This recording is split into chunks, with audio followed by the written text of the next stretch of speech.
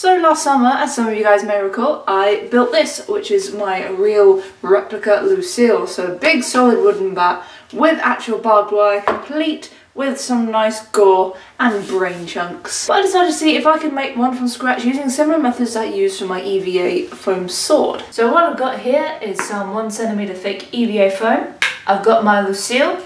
So I'm just going to sort of draw around the bat. Obviously it's not going to be perfect because I've got all the barbed wire which I can't take off, to just get sort of the basic cutout shape that we want. And what we're going to do is we're going to do that multiple times and then layer the foam on top of each other till we get to roughly the right thickness that we want.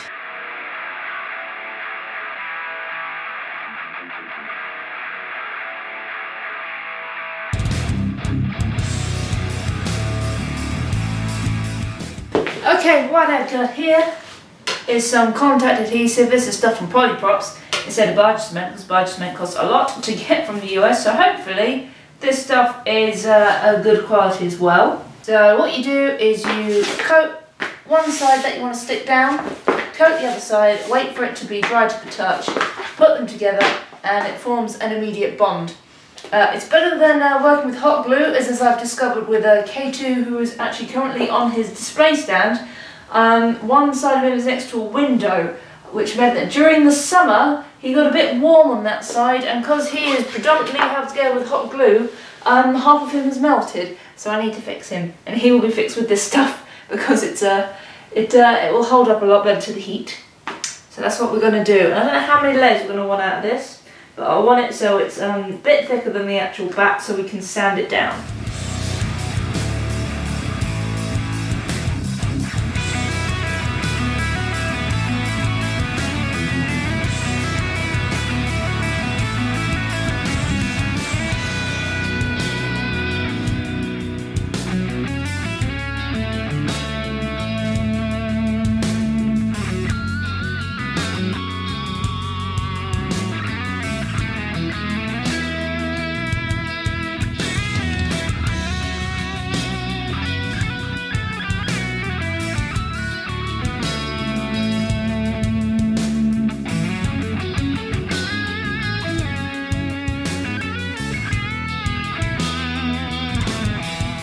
So this is what we've got now. We've got 6 layers of 1 cm EVA foam all glued together, and in the middle with a certain part cut out we do have a little supportive wooden dowel in there just to make sure it doesn't bend too much. Not that it should, because obviously when a lot of this stuff is stuck together it's quite thick, but obviously we're going to cut this down so there's not going to be as much rigid support there, so that should help. So what I'm going to do now is I've got my Stanley blade. I'm just going to carefully carve out a shape, very rough shape, using this first before we actually start sanding it down to try and round everything off.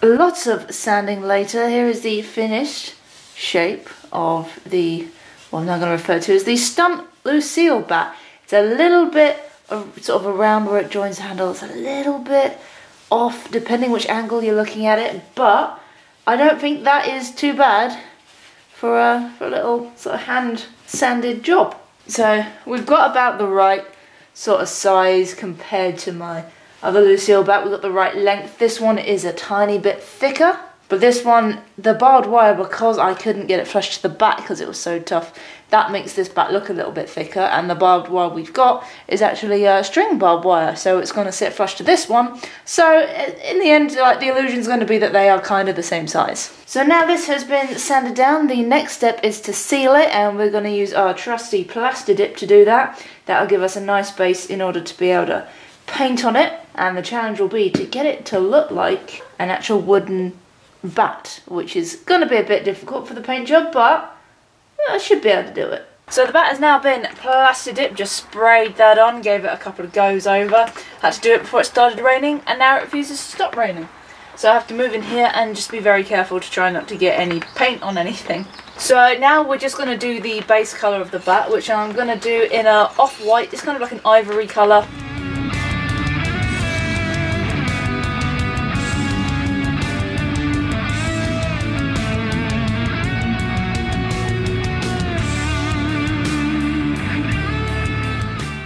So we got the base colour all sprayed onto the bat. Now we actually want to make it look a little bit like wood, so I'm going to go over it by hand with some acrylic paint. Going to be using a mixture of like browns, reds, oranges, just try and see if I can get it to look a little bit more wooden. Just going to go over it with a brush and some tissue paper, because I'm just going to water it down and just kind of experiment with it until I get to a point that I'm happy.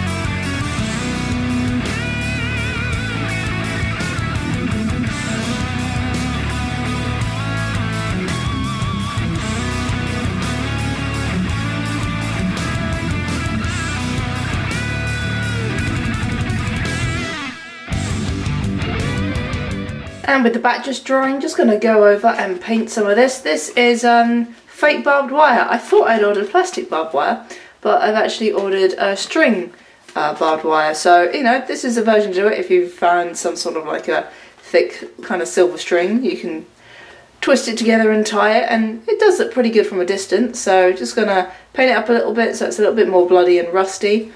And then when the bat's dry, we're just going to stick that on. So I got some of this, which is this flexible garden wire. It's a little bit similar to kind of like armature wire. So this stuff is thin, but you bend it into any shape and it holds its shape. So I'm actually going to use this in place of using bent nails to actually fix the barbed wire into the foam, because it should be sharp enough that we should be able to push it through the foam, and it should hold there fairly well. And obviously it's not going to be anything solid, so the bat is still nice and safe.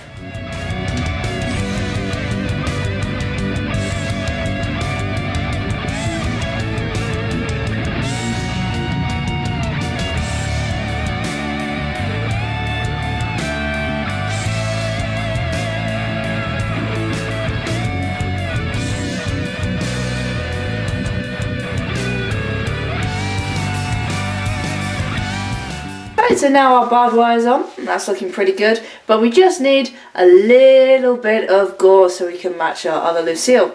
So we're going to go for the exact same technique as we did for the other one, using this, which is 5-minute epoxy, and mix it with watercolour paint so it dries shiny and it has a really nice colour to it, so it makes it look like wet blood.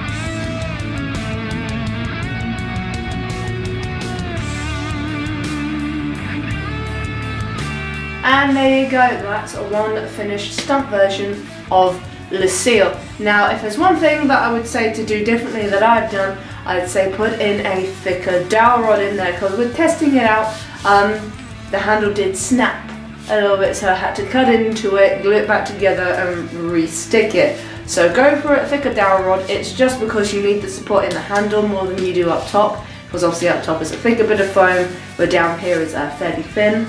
Just doing that means you're less likely to break it if you're swinging it around for pictures. Obviously, you really shouldn't be swinging it around too much anyway, just for the safety of the other people, because it is still a fairly solid object.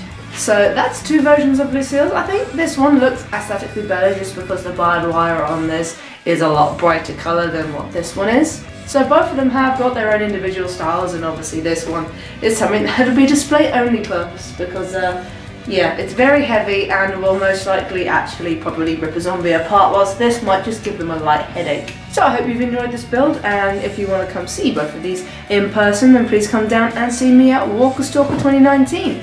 That was Harrison moving the camera. Hey buddy, are you coming with me? I'm going to show up as a zombie. I did a little reveal video on Walker Stalker, so if you want to check that out, the link for the website's down in the description. If you're already going, or if you're thinking about going, there'll be all the information on the Walker Stalker website there. And what do you think, buddy? Did you like the build? Was it good? You helped me out for a lot of these builds recently because you were feeling very lonely. You stuck with me a lot, didn't you? So as usual, big thank you to my Patreon supporters, big thank you to Jeff Kenny and Mortarian as well, and I'll be seeing you in the next video. And as always, may the Force be with you.